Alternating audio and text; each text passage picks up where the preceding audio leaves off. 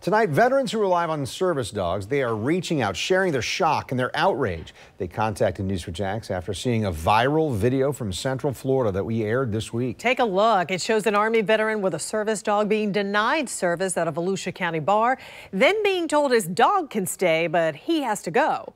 News4Jax Eric Avanier has been tracking these incidents. Eric?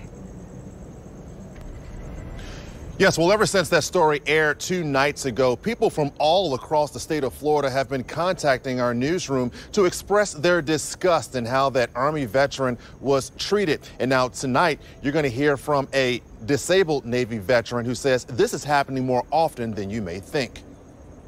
Sandy Iskey is a disabled veteran who lost her hearing while serving in the Navy. She now relies on a service dog. She says when she saw this video of Army veteran Stephen Herman and his service dog being denied service at this bar in Port Orange, it brought back memories of confrontations inside restaurants. But it did happen twice, and they wanted to put me in a corner, and I was like, I'm already in a corner. What corner are you going to put me in? I have my own corner. And you said it still continues to happen in certain places every day. Yep.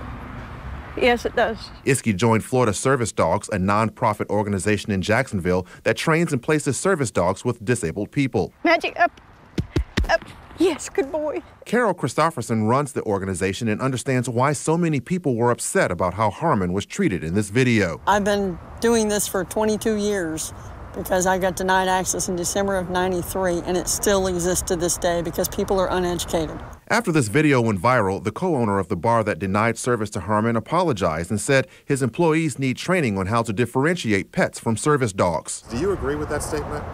Yes, I do. As for Iskey, she says every time she's told she can't come into a business with her dog, she feels like an outcast. It gets scary, along with feeling like I'm nobody.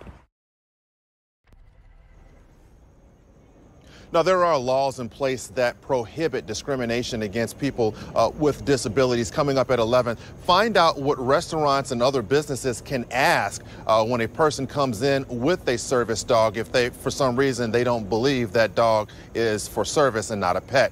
Reporting live, Eric Avanier, Channel 4, the local station.